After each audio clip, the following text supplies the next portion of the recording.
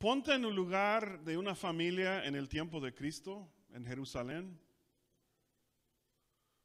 Una familia y en una mañana el papá amanece con una herida en su brazo. Y la muestra a su esposa, ¿qué es esto? Es una herida. Y luego al otro día otra llaga en su espalda y otra herida y otra infección. Y luego la infección se pone blanca. Put yourself in the place of a family in the time of Jesus in Jerusalem. A dad wakes up one morning and he has an infection on his arm, a weird sore on his arm, and he shows his wife, look at this. And the next day he has another wound on his other arm, and then a sore on his back, and then it turns white. Y otra llaga, y otra llaga, y otra infección, y se pone más blanca. Y su esposa le dice, pues gordo, pues hay que ir al sacerdote a investigar esto. El sacerdote también era como un tipo doctor.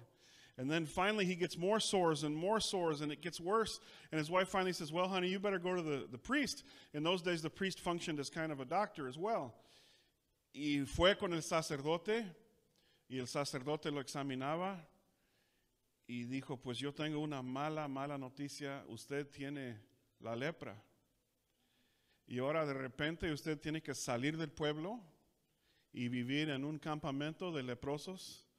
Y usted ya no puede volver con la familia. So he finally goes to see the priest. The priest looks over his wounds and his infections, and he says, I've got some terrible news for you. You have leprosy.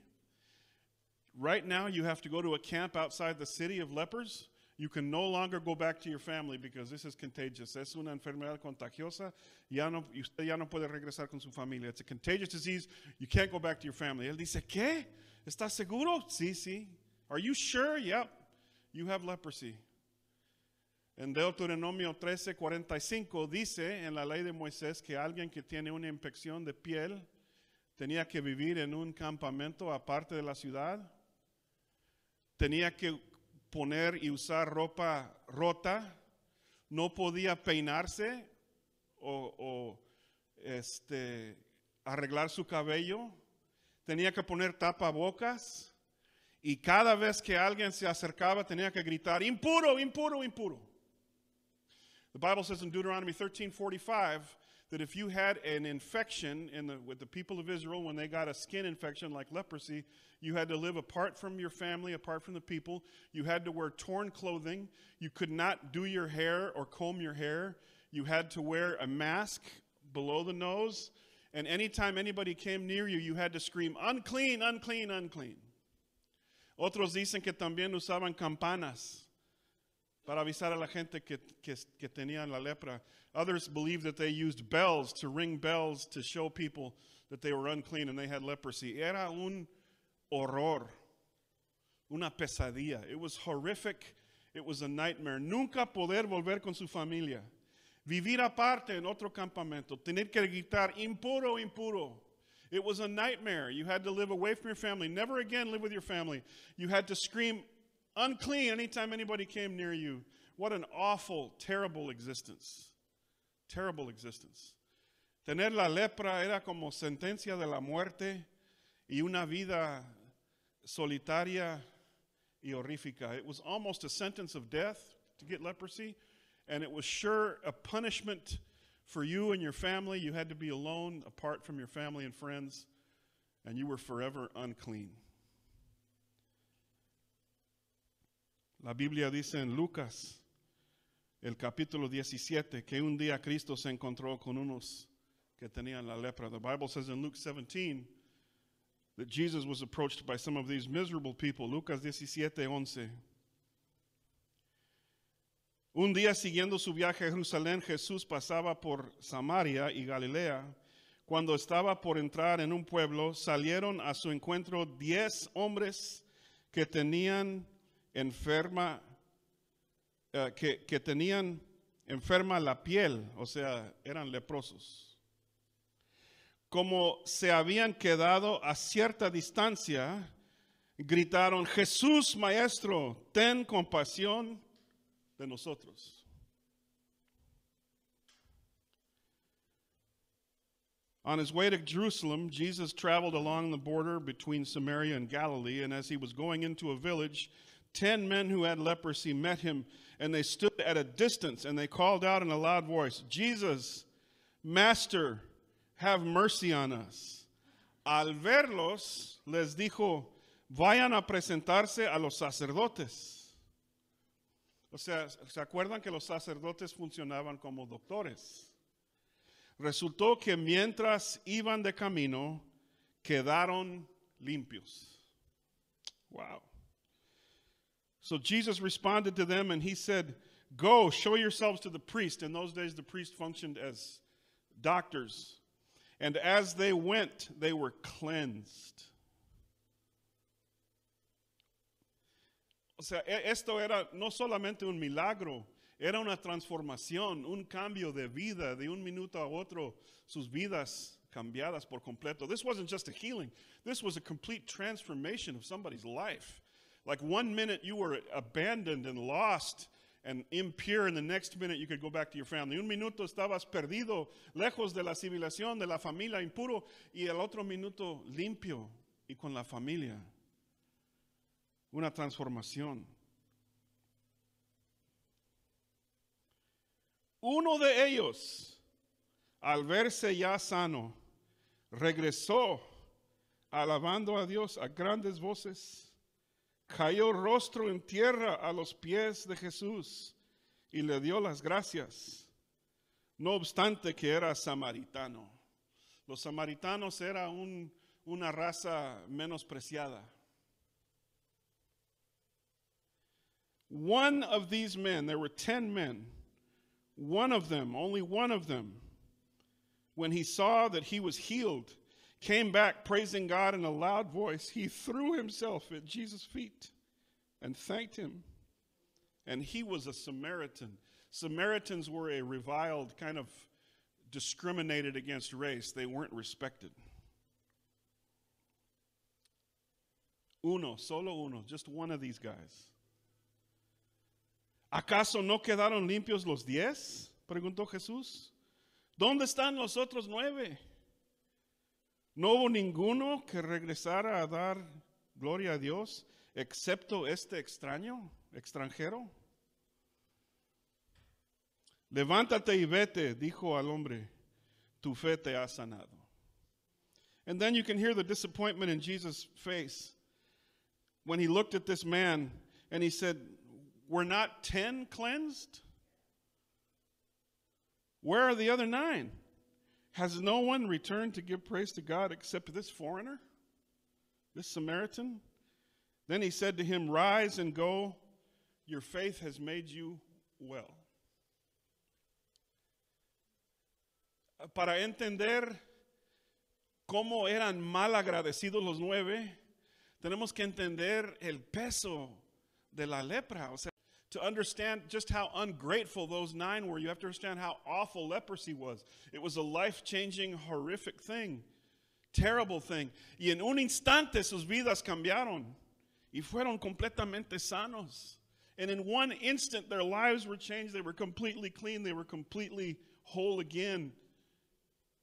Y no regresaron a dar gracias a Jesús. And 9 of them did not go back and thank Jesus. Para mí es increíble esto. It's hard for me to believe this. It's almost unbelievable that your life would change so radically that you would have a healing free of charge. He didn't ask for a love offering. He didn't ask them for $20. He didn't ask them for $100. It was free, and they were completely healed. And not even a thank you card. Cristo no les cobró nada, ni un 100, ni $10, ni 15, ni 20, nada, ni un centavo. Era completamente gratis su sanidad. No les pidió nada, y ni una tarjeta de agradecimiento, ni nada. Ni una canasta de flores, de frutas, chocolates. No basket of fruit, no flowers. Nothing. Pero ¿saben qué? A veces así somos nosotros. Así somos nosotros. Nosotros hemos recibido tantas cosas. Hemos sido transformados, salvos, sanados. Somos tan prósperos. Hemos recibido tantas cosas de la mano de Dios y no regresamos a darle gracias. But that's us. That's us too. We've been healed, we've been saved, we've been transformed, we've been filled with the Holy Spirit. We're prosperous, we're wealthy, we can do and eat almost anything we want. And when do we go back to give thanks to Jesus? Nosotros aquí, hermanos, en los Estados Unidos, estamos viviendo como reyes desde hace 200 años, como reyes. Tenemos un clima controlado en la casa. Podemos comer cualquier cosa que queremos comer. Tenemos carros que nos llevan a donde quiera. We're so wealthy here in the United States. We live better than kings lived 200 years ago. We have climate-controlled homes, beautiful mattress beds with blankets, couches. I have a 60-inch television set. I can get in a car and go anywhere I want. I can literally go out today and eat anything I want. Anything I want, I can go eat. I live better than a king lived 200 years ago. Hasta a veces discutimos a dónde vamos a comer. No, vamos a la China. Ah, no me gusta la comida china. Ah. Pues vamos con los tacos. Otra vez tacos. Ok, pues vamos al barbecue. Costillas. Ok, pues lubies. Oh, como dice mi esposa, white food. No. Boom.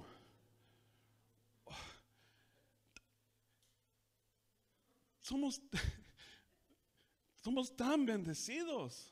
We're so blessed. We even whine about where we're going to go eat out and have someone come out of a kitchen and put food in front of us. And then we say, hey, more Dr. Pepper, and they come with more drinks. And we sit there and we just eat. Tan bendecidos nosotros. ¿Y cuántas veces hemos regresado a darle gracias a Jesús? Caer a sus pies. Gracias. Yo no merezco nada, pero tu mano he recibido todo. How many times do we go back to Jesus, throw ourselves down at his feet and say, Jesus, thank you. I don't deserve any of this. And you have given me everything. All of it. Abraham Lincoln escribió una proclamación hace muchos años y en su proclamación escribió, hemos recibido tantas bendiciones de Dios, pero hemos olvidado a Dios y a la mano sobrenatural que nos ha dado todo. Abraham Lincoln wrote hundreds of years ago a proclamation, and he said, we have received so much wealth and goodness from the hand of God, yet we have forgotten the hand that has provided all of this wealth to us as a country. Hemos olvidado a Dios. Hemos olvidado la mano que nos ha dado todo. We've forgotten the hand that's provided all of this. Mira, yo tengo una buena noticia para todos ustedes. La buena noticia es que nuestro gobierno nos ha dado un día libre, un día festivo el jueves para dar gracias a Dios. Este es el propósito, para dar gracias a Dios como país, como estado, como familia, para dar gracias a Dios por todo lo que tenemos. I have good news for you. The United States government has given you an official day off, an official holiday on Thursday, just to give thanks to him for all the things he's given to you. That's it. That's what it's for. Por eso es el día, para agradecer a Dios como país y como familias. Agradecer a Dios por todo lo que nos ha dado. Es un día libre, un día festivo. It's a day, a completely free day off, federal holiday, and the only purpose of it is for you to give thanks to God. That's it. Ahora, yo no estoy diciendo que tenemos que ayunar el jueves. Okay? Yo no voy a ayunar. I'm not suggesting you fast on Thursday. It's not a day of fasting. It's a day to go into a turkey coma. Actually, that's what it's all about. That's what the pilgrims intended. Yeah. Yo he celebrado el Día de Acción de Gracias con muchas familias. Yo fui a la Universidad de Minnesota 4 años y luego viví en California otros 7. Y cada Acción de Gracias fui con una familia distinta, otra familia. Y casi todos aquí en los Estados Unidos celebramos Acción de Gracias igual. Nos juntamos como familia extendida, comemos guacolote, comemos bastante postre después, pies, y luego la mayoría vemos fútbol en la televisión. Y luego en los Estados Unidos es el día donde más gente va al cine en todo el año, en la noche. ¿Saben por qué? Porque ya no pueden aguantar sus familiares tanto. That's true. I've gone to Thanksgiving at many, many different homes in my life because I lived away from home, 12 or 13 years after I graduated high school. And so I went to many families' Thanksgivings, and everybody celebrates about the same. We all eat turkey together as a family. We all have all the sides, the mashed potatoes, the sweet potatoes. Then we have pies and pies and pies. And then most Americans watch football in the afternoon. The ladies play games. And then in the evening, more Americans go to the movies on Thanksgiving Day than any other day of the year. The reason is because most Americans don't get together with their extended families much, and they just can't take it anymore. So they all go out to the movies. I mean, really, most American extended families don't get together hardly at all.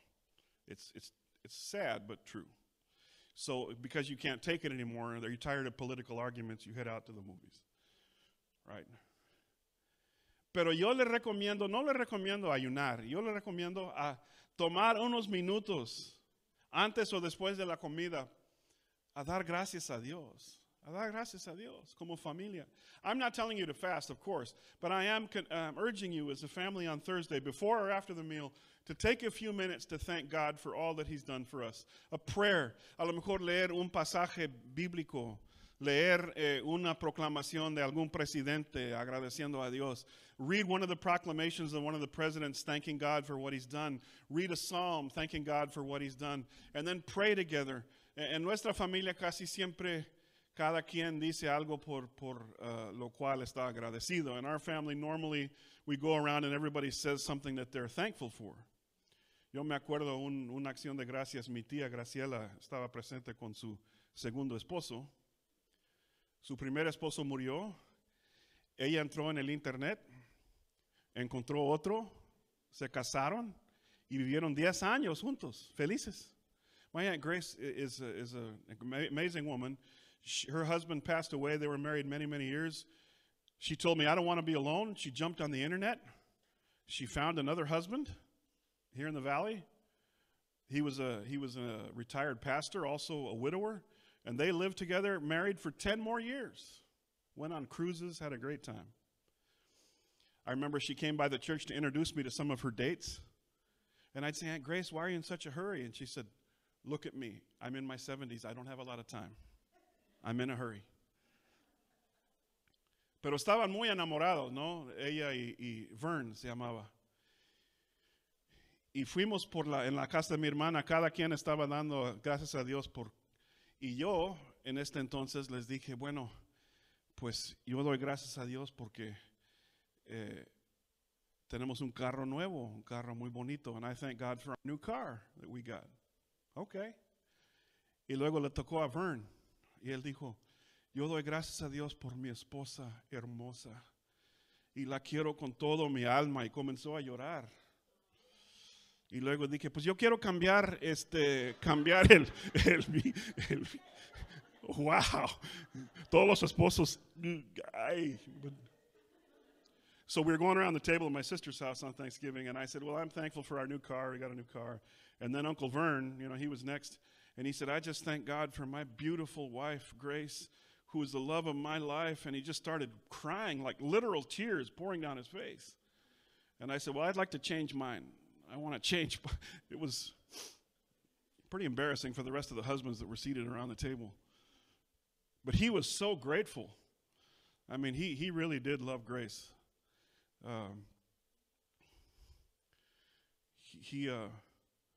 They had a wonderful relationship. But he was so grateful. But it's important to take time to thank God. Don't be like those 9 guys. Lives totally changed, transformed. Going home. I'm not a leper anymore. I can see my family. Hey, dude, time out. What about the one who just healed you? No sean como estos 9 leprosos. Mi vida totalmente cambiada. Ahora puedo regresar con mi familia. Ya no estoy enfermo. Ya puedo seguir con la vida. No tengo que vivir aparte. No tengo que gritar impuro, impuro. Y el que me sanó, Cristo Jesús. No tengo 5 minutos para regresar y agradecerle. And Jesus, the one who healed me, I haven't got 5 minutes to go back and thank him. Listen, we are so fortunate. We're so fortunate. We're so blessed. Somos tan bendecidos, hermanos. Tan bendecidos. Hay que regresar y agradecer a Dios. Mira, como familia, mira a Dios. Gracias. Unos minutos antes o después, gracias, Señor. Gracias. Y luego suplicarte por su misericordia para los Dallas Cowboys, porque es un cuadro muy, muy peligroso el jueves. Pero comenzar agradeciendo a Dios. It's first things first. I'm going back. I'm going to thank God for all that I have, for all that I've got. Man, just think right now. Think right now of the things that God has done for you. The times he's come through for you. The times he's given you peace when you didn't have peace.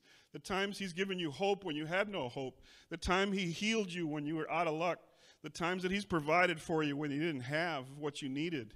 The times that he had mercy on your marriage. The times that he had mercy on your children, on your family. The times that he looked down on you and said, I'm still here. I'm with you. All those times he gave you hope and a future and came through when you needed him. Think about those times and come before him and say, Jesus, I just wanted to come back and say thank you. Thank you. I didn't deserve it. Piensa en los momentos en que Cristo te rescató cuando estabas perdido. Cuando Cristo te transformó, cuando Cristo te sanó, cuando Cristo te ayudó en tu matrimonio, te ayudó con tus hijos, te ayudó en momentos en que no tenían dinero, cuando no tenían trabajo, te ayudó cuando no tenías ninguna salida y Cristo llegó y cambió todo. Piensa en estos momentos y hay que regresar a Cristo Jesús y decirle, gracias Cristo, gracias. Hay que ser como este samaritano que fue limpiado y sanado y regresó con Cristo, cayó de rodillas, rostro en la tierra y dijo, gracias. Let's be like that Samaritan who came back cleaned from leprosy, completely healed, and he threw himself down, face in the dirt, and he said, thank you, Jesus. Gracias, Jesús. Gracias, Cristo. Thank you, Jesus. There's nobody like you, Jesus. Thank you. Gracias, Señor. Debemos de ser un pueblo agradecido. We should be a thankful people because you know what? When you're thankful in your heart, you don't tend to whine as much. There's not much to whine about when you're grateful. Cuando tenemos un corazón agradecido, no chillamos tanto, no quejamos tanto. No hay tantas cosas negativas en la vida cuando tenemos un corazón agradecido. If you walk around with a grateful heart, you're less of a whiner. We want to say thank you, Jesus. En cada familia, en cada casa, queremos agradecer a Dios. In every family, every home, we want to thank the Lord. Vamos a estar de pie y vamos a comenzar ahora mismo a dar gracias a Dios. No vamos a esperar al jueves. Vamos a decirle gracias ahora. We're not going to wait for Thursday for Thanksgiving. We're going to tell him thank you right now. We're going to take a few minutes and say thank you. Gracias, Señor, porque soy tan bendecido. He sido transformado, salvo, cambiado. Thank you because I'm so blessed. I've been transformed. I've been saved. I've been healed. I've been delivered. My family has so much because you're so good to me. Tú eres tan bueno, Señor. Mi familia es tan bendecida por tu gracia. Por tu gracia. Jesus, we just thank you as a family. We come before you and we thank you. We fall down at your feet, Jesus, and we just say thank you. We don't deserve it. We don't deserve your grace, your goodness, your healing. But we thank you, Lord, because you're a God of mercy. And you look down at me and you love me. And I thank you, Jesus. Te damos gracias, Señor, como familia. Te damos gracias porque aunque no merecemos tu gracia, Señor, nos amaste, nos salvaste. Somos miembros de tu familia. Somos bendecidos, Señor, por tu gracia. Gracias, Cristo. Gracias, Señor.